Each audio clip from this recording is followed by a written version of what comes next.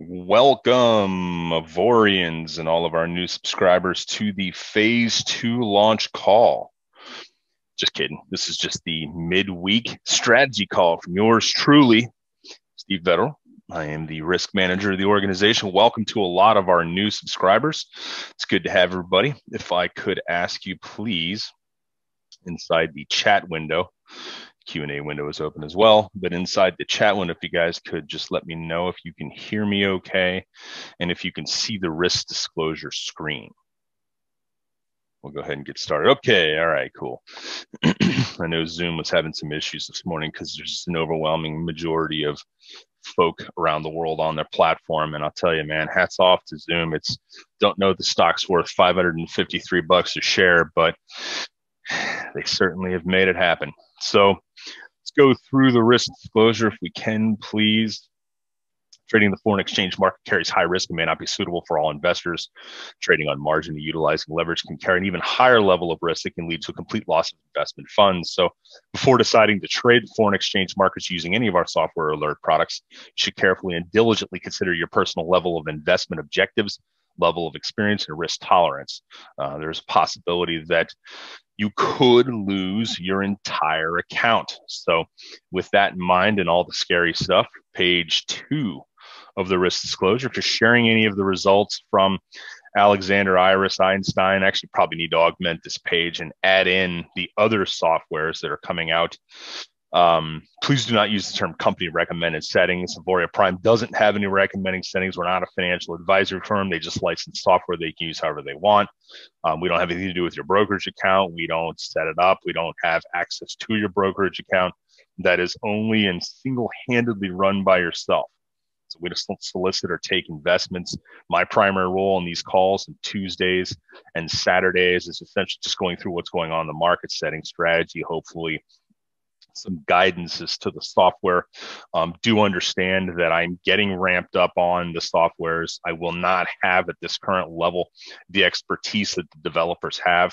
So I highly suggest that. And I'll tell you what, let me just take a poll here while I'm getting reorganized with the next screen. And the poll is not going to be like an organized poll, but it's just a question. Do you guys know when the developers' calls are? Have you guys seen some of the phase 2 launch calls? Because I'll tell you, if you haven't, I would highly suggest the call. And I could put the links on, or you can certainly get the links from the back page. But, you know, Sal Leto's call on Saturday, man, it was off the charts good. My hat's off to those guys and the whole team that have just been working feverishly to get this up. I mean, guys, we're talking like collaboration levels that I didn't even see working at some of the best big Wall Street firms I used to work for. I'm seeing better collaboration with Auvoria. So it's great to see this kind of stuff. But for those that do not, because the Stratum is called Sunday 11 a.m. Eastern time, variable Saturday 11 a.m. So essentially that's right after my call. So I will always try and be on these calls as well. You know, if a developer needs to make reference to me or wants me to jump in when something's up, especially in the variable calls, because I'm going to literally be right there. So I'll just have to move my golf games up to later in the day. But Gearbox Friday at 11 a.m. Neo is not solidified yet. So do keep in mind.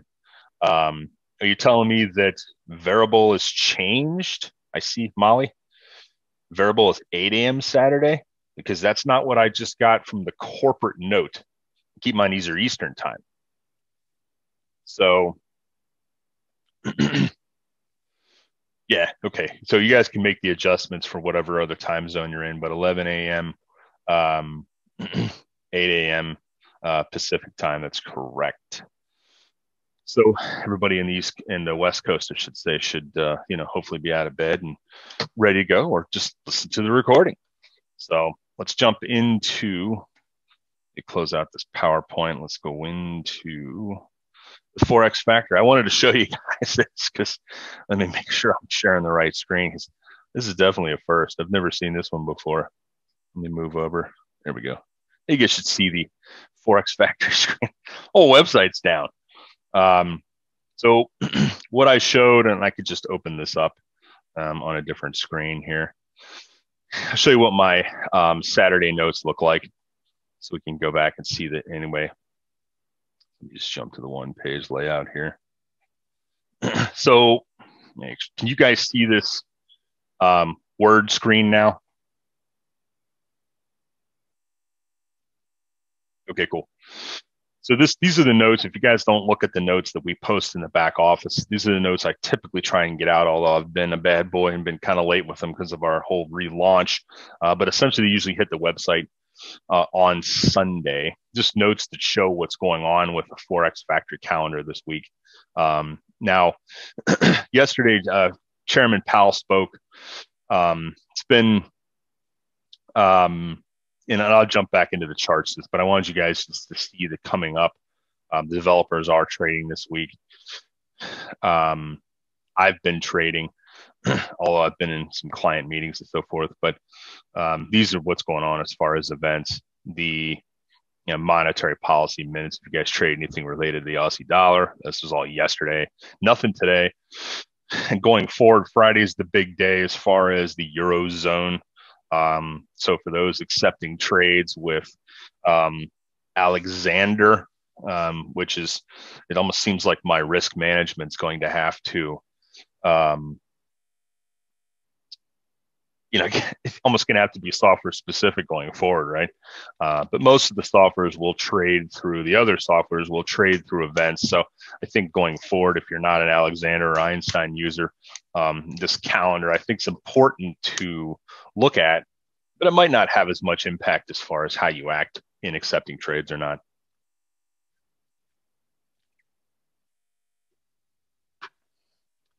All right, let's jump into the charts real quick. S&P, always start off by looking at equities. I think it's important. Standard & Poor's 500. Each of these candles on all the charts I show you will represent one day. Just a basic technical analysis. Let your heart not be troubled. Don't feel the need to learn this. I'm going to go through this with all of our new subscribers, and I'll get everybody at least generically on board from a macro view perspective. But it's always important to do technical analysis on anything, in my opinion, if you are manually trading or if you want just a general overview, as I try to do on the markets. Let's go into the dollar. Okay, now we are in essentially the third day. If you can see these candles here, we're in the third day of a decline in the dollar. Okay, now not a lot can be gleaned from this because since literally the middle of the end of the month of July, we've been in a tight range, essentially basing between 94 and 92 in the US dollar. So what does that mean? So it means that hasn't been any big news to have any parabolic moves outside of this, which always makes it a little bit crazy and less predictable and more risky in software land, whether you're manually trading or you have some sort of semi or fully automated strategy trading for you. It still makes it difficult once you break out of tight ranges. And this is what's called a base.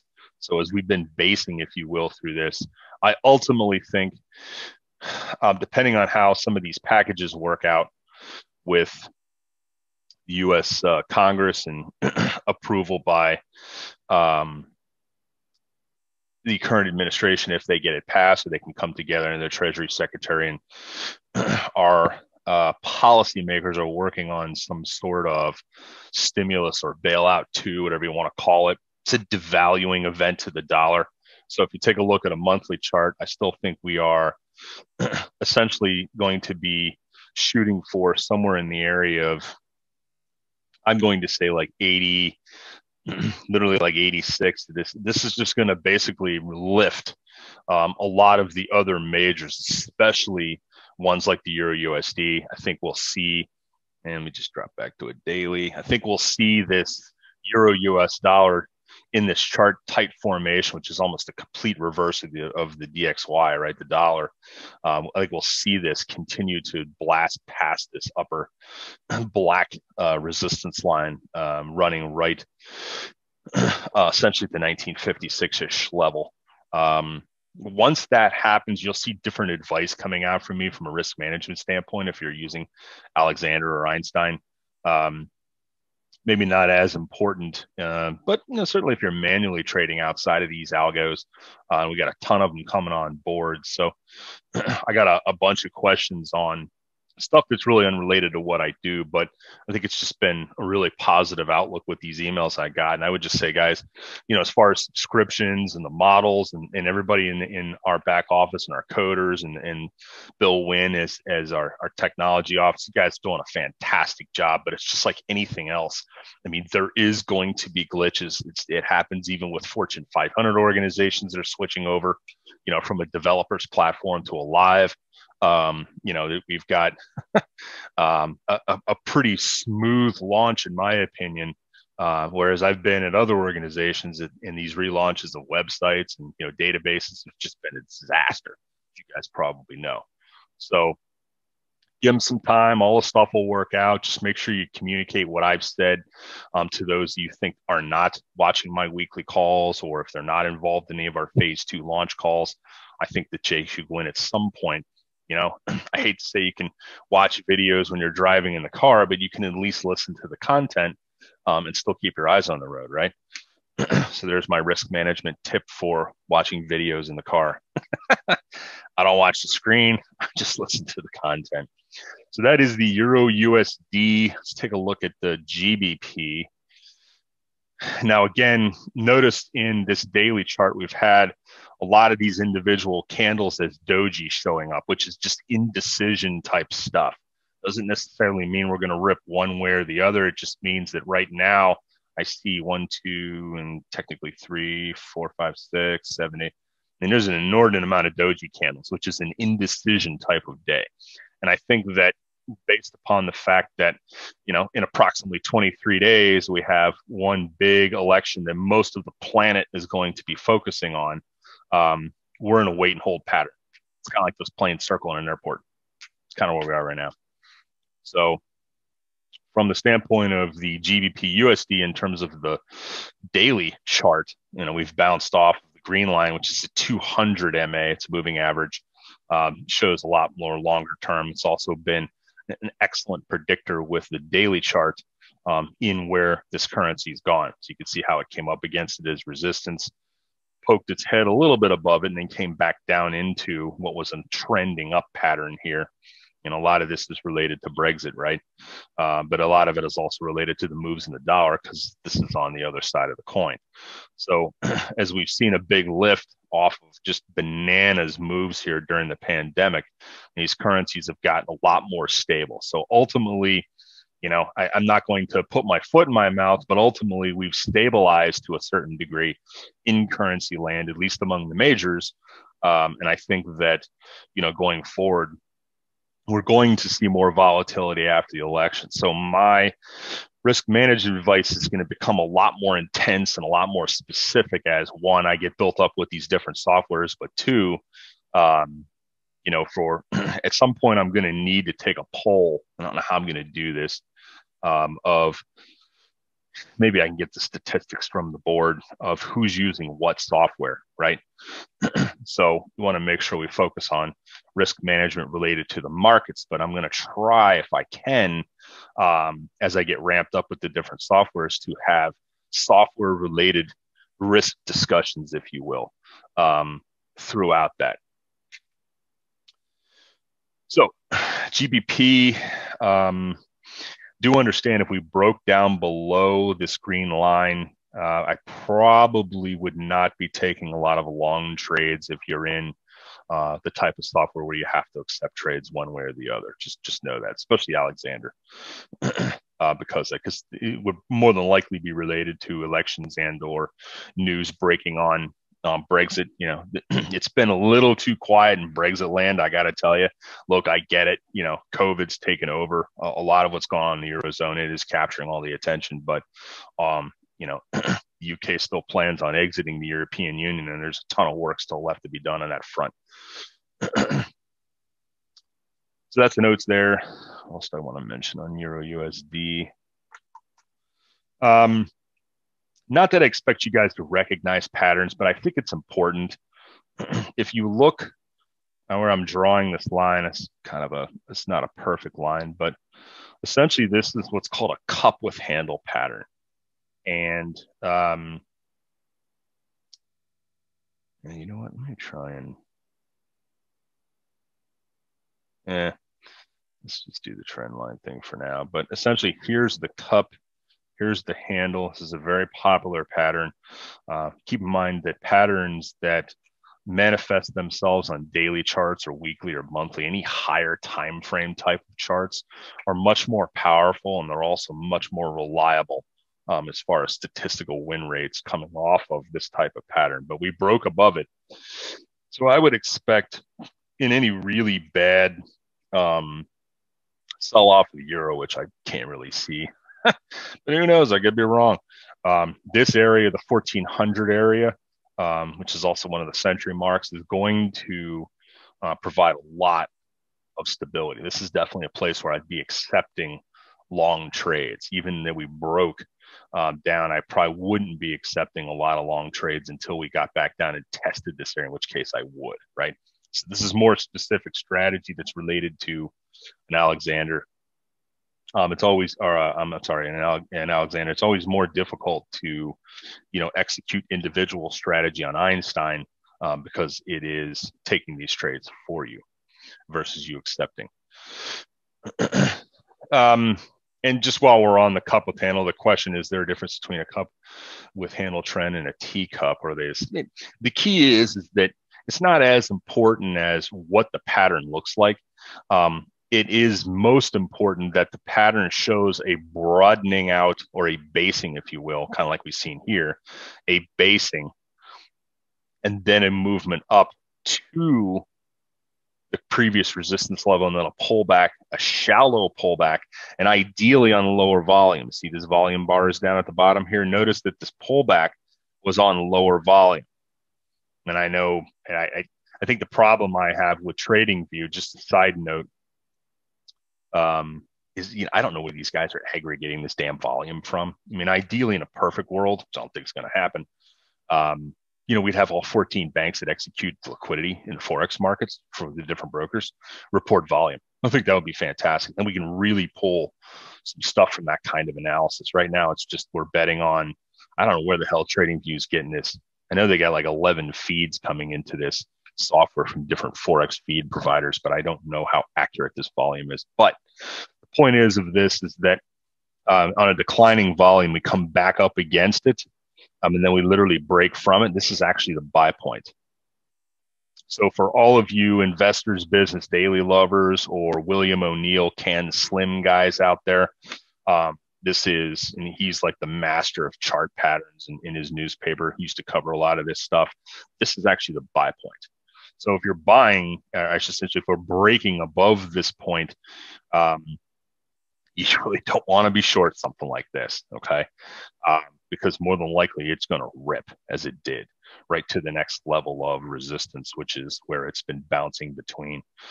If you look way back on weekly or monthly charts, which I'm not going to expand back, you'll see this is a huge level of resistance. So we're spending time here, just like as it corresponds to the DXY, which is a perfect inverse correlation to that movement. So essentially here, right now, not a lot of risk. Not saying there can't be, risk that creeps up tomorrow. It takes us out of these levels in both of these, or I should say all three of these currencies in this ring we're discussing. To a lesser degree, the Euro JPY, we have a descending trending formation, if you will, almost a channel that's going down. If you guys are not clear on what I'm showing you, this is essentially you're just drawing a channel. This can be sloppily drawn. It's not that important, but it's showing a trend down. We're bouncing between these levels on the way down. I'm just going to save this to the cloud. Showing a trend. So ideally, the risk positions come from being long is up against the top of the channel, right?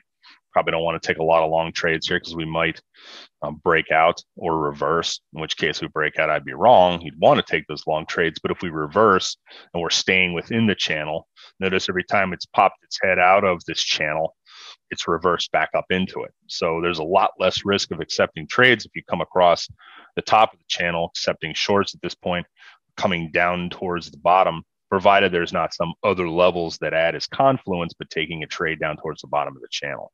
So I have a tendency to get pretty deep on this. And for that, I apologize, because I want everybody to, at a core minimum, understand technical analysis. I don't care if it's from, some sort of 50,000 foot macro level, that's fine. But if you just at least generally understand what I'm doing, as I often joke, I have two 90-year-old clients, females, that actually look forward to our quarterly meetings where I show them the charts. So I always joke, if Granny Smith at age 91 can understand the basics of the chart, anybody can, including my 12-year-old son. What else do I want to say? That's pretty much it for Euro JPY. All right, USD JPY. Let's go to Euro JPY. A lot less going on here than in pattern land. And we bounced off the 200-day here back in the early July. We've lifted back up off it. I just don't have a lot of feel for where this thing's going. And a lot of it is because, the euro, and with the strength that it's had because of the weakness of the dollar, and I have a lot less color in terms of what the Bank of Japan's done. They are sort of like the secret ghost central bank to me, because I can never get a lot of feel for what they're going to do. Like much more clearer picture of what BOE, BOC, ECB, IMF, right? The Federal Reserve, the Fed. I have a better idea of what these central banks are doing in relation to their dollars or underlying currency markets, money supply, essentially, than I do JPY. So I always get questions, why don't you do much analysis on this? And don't have a good feel for it, guys. So take a look at GBP NZD. Again, a ton of dojis. This is that Wild West currency I know some of you like to trade.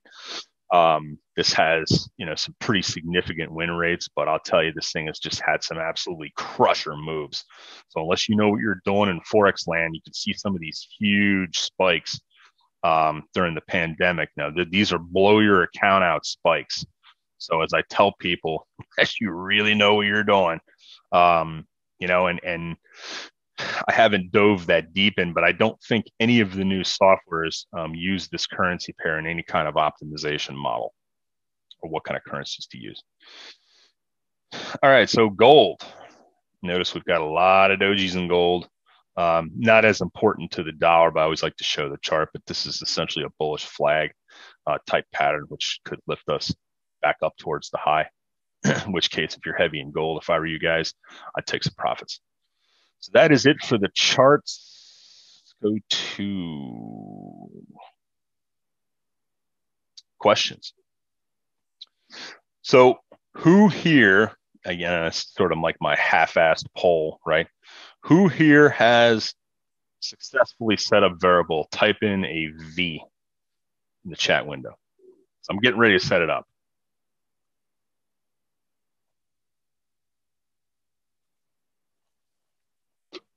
All right, cool. V for federal, right? So this is good to see. And we're going to have just an absolute sea change of stuff going on at this company, which is great. So bear with me, guys. I'll get all ramped up eventually on this as well. But I've got tell me this isn't great. We've got a number of people on our team that come from pretty significant backgrounds, guys, and we'll talk more about that as my team, if you will, guys underneath me, as they allow me to share their story. But I know we've got some pretty significant people that are being positioned on our team that I think maybe we'll be able to utilize, not as much for these strategy calls I run, but I might invite a few on as guests at some point. if they can provide any value to the group. One of them used to be the head trader at Millennium Capital in New York, which is a big hedge fund. Now he runs his own research company. So hopefully I can get Tommy on at some point, have him talk to you guys about risk as it relates to the currency markets. He'll talk a lot about DeMark charts, which we're not going to get too into, but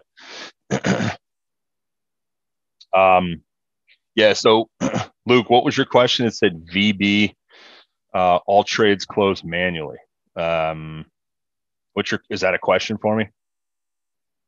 So if you guys start hitting me with all these variable questions, I'm not going to know them yet. I'll be able to answer them all soon. It's pronounced variable, although it could be a varibear. Have you guys seen the FX books for variable? You guys pretty familiar with that? What's going on? Do understand some of the developers' FX books, due to releasing and coming out of the software, have to be covered up and have to be taken private. So keep in mind, is one thing I actually learned I did not know. Depends on the Forex broker. I guess some Forex brokers will run a sweep, just so you guys know.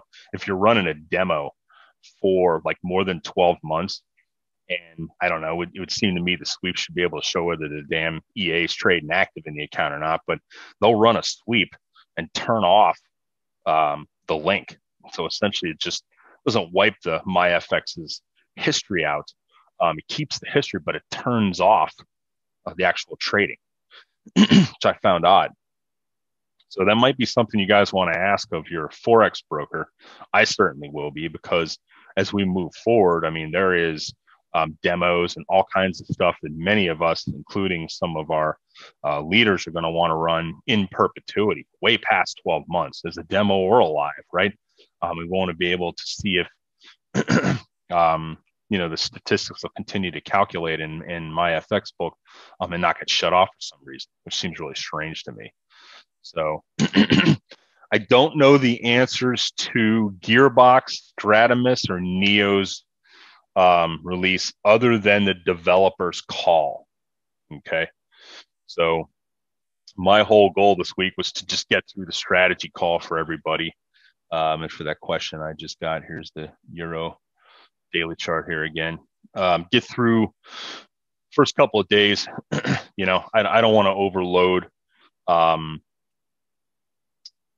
my guys and stuff. So I just told everybody to sort of hold off on getting set up for a few days past launch, sort of let them clear out the important stuff. We're not dying to get set up. We need to have it done today, right? So at some point this week, we'll get them all set up. I'll be able to show you guys these instances running on the VPS, and once we get them all up, some are going to be live, some are going to be demo. This one is live, variable. Now, keep in mind, I know questions are going to come on the settings. I don't have that dialed in yet, right? So it comes out of the box settings, but I know there's been some questions as to, with some of these FX books are running slightly different settings than what the out of the box stuff. I don't know the answer to that, guys. I will get that for you. But this is it running a live account. It's done exceptionally well. So, what else? Did the variable call already happen? Are they waiting for the software to release? So software's out, Nicholas. You can get set up, switch your subscription or add an additional one, I would suggest, for that diversification. But his call starts next Saturday, 11 a.m. Pacific time. I think that's everything. Let me just check my notes.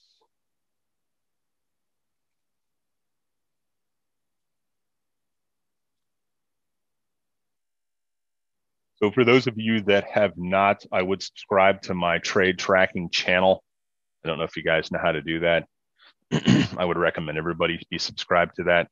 It seemed to me I have thousands of subscribers that subscribe to that, but I should probably have double that. Now, I get it. Not everybody speaks English, but we really should have a lot more. That way we're all dialed in And if you need the link to that, I don't have the ability to post it in chat. But if you guys go into the back office here, I'll show you. Follow along here on the screen if you can see it. So just log into your account, right? Just like you see here. And once you log in, just go to the dashboard. Once you go to the dashboard, now I don't have it set up because it's just like a dummy account, but you'll choose the products that you want, and then it'll take you to the onboarding area. Or you can go into resources down here and go to the forecast or the mid software week strategy and see me, right? See these links right here. Guess I could post this link then, huh? So let me post this. So the question for recommended pairs for variable, we'll get into that as well. I'm going to let the developer handle that first. That's the link to the back office, just the general landing page for my ugly face in the midweek software strategy. You can just click on the join the Telegram tracking channel, which is essentially this link. Pops up. You can download it on desktop, put it on your phone as well. That's what I do. You guys will be all hooked up. If there isn't any other questions, I wish everybody a outstanding week, and have some patience. We will get this launched right. It's already gone fantastic. But there's always glitches, so you got to have the patience for that. We'll get past it. I wish everybody the best. Actually, one other thing here I'm getting a message for. Yeah, so there is 2 videos. It's not Dasani, it's just Dasan, D-A-S-A-N. He's our developer for Variable, lives down in Florida. He's actually a super smart guy. He has done 2 videos for Variable, and I don't know where the links are to them, so maybe somebody wants to help out in that respect. I was just waiting for it because we're relaunching websites and back offices and all kinds of stuff. I was waiting to get all that stuff straightened out, and then I'll go in, start sharing all these links to my Telegram channel so you guys can make sure you see his 2 videos, and then obviously all the developers' calls each week. Cool. All right, guys. Have a great week. I'm out. Vet off the mic. Got any questions? Send me an email. May the trades be with you.